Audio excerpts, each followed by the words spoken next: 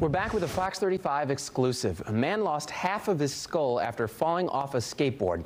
Doctors are right now trying to get swelling in his brain under control. His mom has been by his side since the accident last month. And she spoke exclusively to Fox 35's Esther Bauer about her son's recovery and what she wants every parent to know. We're here on Willis Street, and this is the last sidewalk a local skateboarder took a ride on before he crashed and had to have half of his skull removed from the accident. He's a survivor. The doctor said I didn't think he was going to make it. Matt Reyes was on life support for 3.5 weeks. He lost half his skull and is just now starting to make small movements again after.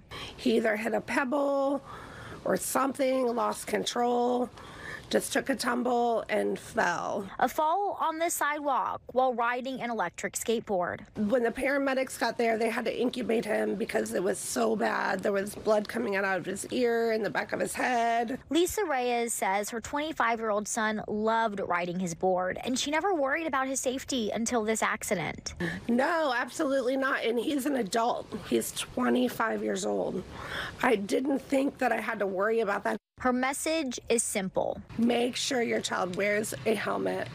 It is so important. The nonprofit Bike Walk Central Florida is committed to spreading this mom's message and getting more helmets on heads. The fact of the matter is plain. Helmets save lives. We know that through research, through all of the data, it points to all of it. Patrick Panza says helmets also reduce head injuries and severe trauma in an accident by 40 to 60%.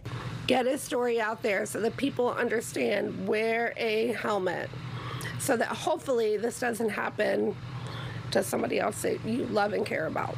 And Matt's recovery could take years, but his mom says she is sharing his story now to hopefully save a life and protect others from the trauma their family is going through. She's asking for prayers as her son continues to heal.